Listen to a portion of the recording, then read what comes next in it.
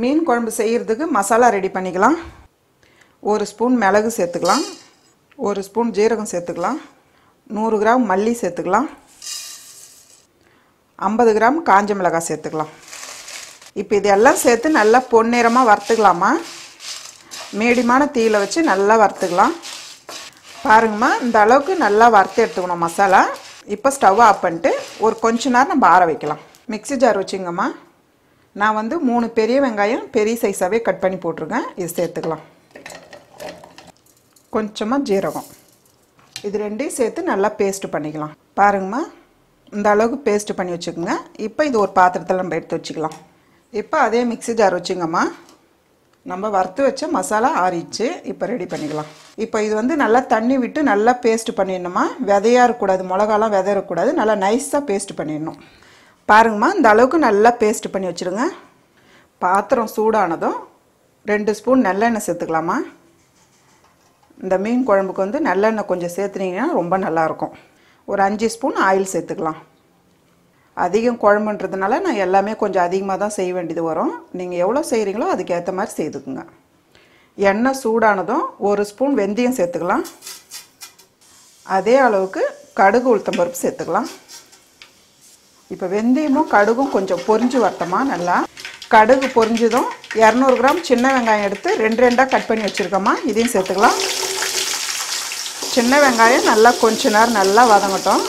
பாருங்கள், சின்ன வெங்காயம் ஓரளவுக்கு நல்லா வதங்கியிருக்கு. இந்த டைமில் நம்ம அரைச்சி வச்ச வெங்காய பேஸ்ட்டு சேர்த்துக்கலாம். இந்த வெங்காயம் வந்து எதுக்கு அரைச்சி வச்சுருக்கோன்னா, நமக்கு வந்து குழம்பு வந்து திக்காக வரும். அதனால தான் வந்து அரைச்சி வச்சுருக்கோம். நல்லா 2 வெங்காயம் சேர்த்து நல்லா வதக்கிடுங்க. 2 பச்சை மிளகாய் 2 கட் பண்ணி வச்சுருக்கேன், இதையும் சேர்த்துக்கலாம். 4 பெரிய தக்காளி பொடியை நறுக்கியிருக்கேன், இதையும் சேர்த்துக்கலாம். கூடவே கருவேப்பிலை சேர்த்துடலாம். கொஞ்சமாக உப்பு சேர்த்துருங்க. தக்காளி வந்து நல்லா குழஞ்சி வந்துடும். இப்போ நல்லா தக்காளி சேர்த்து நல்லா குழைய வதக்கிடணும். இப்போ இந்த டைமில் நான் 100 கிராம் பூண்டு எடுத்து உரித்து வச்சுருக்கேம்மா. இந்த மாதிரி முழுசாகவே சேர்த்துருங்க. பூண்டு வந்து ஸ்டார்டிங் எண்ணெயிலே சேர்க்காதீங்க, இந்த மாதிரி டைமில் சேர்த்துக்குங்க.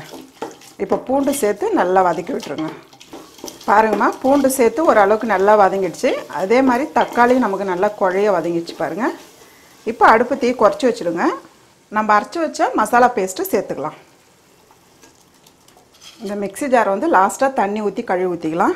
ஏற்கனவே நம்ம வந்து வறுத்து வச்ச மசாலா தான்மா, இது லைட்டாக வதக்கி விட்டால் போதும். பாருங்கள், எந்த அளவுக்கு நல்லா கிரேவி ஆயிடுச்சு. அதே மாதிரி நல்லா குழம்பு வாசம் நல்லா கமகமன்னு வருது. இது கூடவே 1 ஸ்பூன் மஞ்சள்தூள் சேர்த்துக்கலாம். நான் வந்து 100 கிராம் புளி எடுத்து கரைச்சி வச்சுருக்கோம்மா. நல்லா தண்ணியாக கரைச்சிடுங்க. மிக்ஸி ஜார்லேயே ஒரு 1/2 கப்பு தண்ணி சேர்த்து ஊற்றிக்கலாம். தேவையான அளவு உப்பு சேர்த்துக்கலாமா. நம்ம ஏற்கனவே உப்பு சேர்த்துருக்கோம். இப்போ இதெல்லாம் சேர்த்து நல்லா மிக்ஸ் பண்ணி விட்டுடலாம்.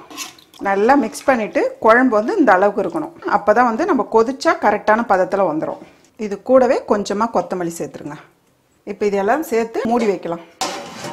15 நிமிஷம் ஆயிடுச்சிங்கம்மா. நம்ம பார்க்கலாம்.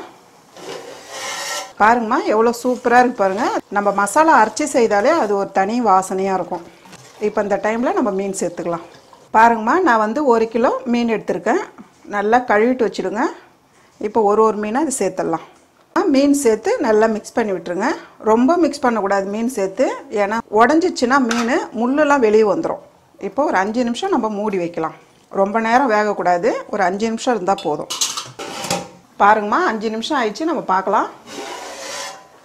பாருங்கள், மீன் சேர்த்து குழம்பு நல்லா கொதிச்சிருச்சு. இதுக்கு மேலே கொதிக்க வைக்கக்கூடாது. மீன் வந்து இப்படி தான்மா உடையாமல் இருக்கணும். இறக்குற டைமில் பொடியை நறுக்குன்னா கொத்தமல்லி சேர்த்துக்கலாம். அவ்வளோதாம்மா, நல்ல டேஸ்ட்டான மீன் குழம்பு ரெடி.